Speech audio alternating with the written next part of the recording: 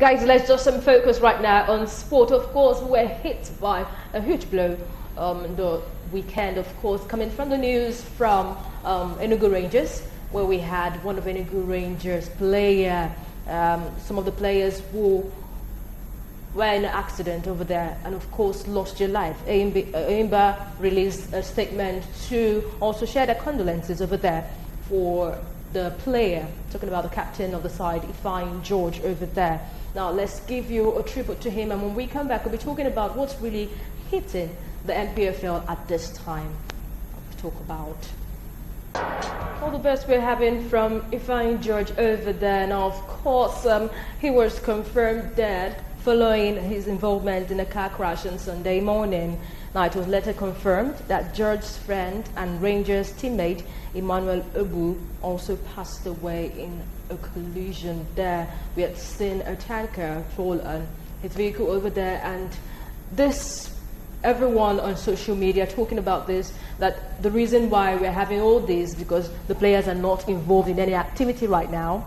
The COVID-19 has really halted a lot of things, costing a lot in the NPFL right now, talking about our local leagues. Well, first of all, he's on holiday. Apart from the break, Rangers told the players you can go and spend time with your family, go on holiday. And that's why I think he was set to be coming to Lagos. The accident was at the Onitsha Agbo Benin Road. That's where it happened. Although we are not sure if it was very early in the morning or late or something, but we are sure about the time. Sunday. The road safety official around said he wasn't there, but from the account he got, and they ran into a truck, a standstill truck, and all three died on the spot because they had another friend there. But he still raised lots of questions. Now, in the space of about a month, three NPFL players have died, and like people say, avoidable death.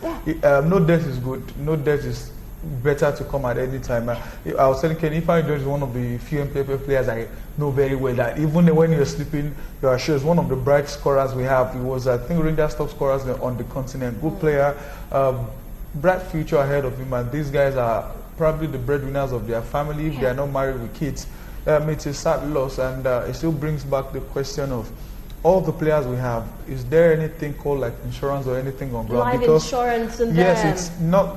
You can't bring back the dead. But one thing is, if a player from a family is dying, at least is there anything on ground for the family for those who, you know, maybe the wife or the children? Now, my angle to this story is years back, there was a musician, let me mention his name, Dagreen, who died from running under a steel truck, a truck that was parked, or in local parlance, a trailer that was parked on the road. Now, Ifeanyi went through this, Ifeanyi George went through the same thing, God forbid, Ifeanyi. Now, are we doing more? Are we doing enough? People questioned Dagreen then, saying he was tipsy, he got drunk. If at 2 a.m. I'm plying a road I know is an express, like we call it here, I should be on top speed, not minding. Now, a parked truck, what is the caution for oncoming cars to know there is a parked truck there? How would you park a truck on an highway? This is what we are saying. See, these guys, they might have their own faults, maybe they are careless and all, but this truck, does it have a caution to show? You see, we all travel. We know what we see. Sometimes you have to pat your driver on the back to tell him that he did well in that situation, because he passed through a truck that there is no sign to show that you can see. And this truck is parked almost half on the road. No caution, no security operatives, no for anybody to let you know there is a diversion and all. And we all just pass it every day. It is come. See, we're talking of Ifeanyi George now. In 1 or 2 weeks, this whole thing will pass, and the same activity will continue. I questioned the Nigerian police force that parked the truck that Dagreen went under. It was parked from evening till the next morning. You know this is an highway. We shouldn't do this. Life should be more important to us. These guys are moving on an highway. You don't move like you're moving on the street on an highway. You go on top speed. A lot of questions should be asked. A lot of our activities, I think sometimes we're talking about COVID-19 and how sometimes we don't even value our own lives in Nigeria, talk more of others. So we all do a lot of funny activities, not minding what could result from it. We need to ask a lot of questions. The truck or the accident happened towards the left side of that picture, and any bad car or anything should be on the right. Well, part of the road. But let's look at something now. What's the LMC doing concerning this? We've lost 3 right now. Of course. What are they doing concerning this? Have they been proactive?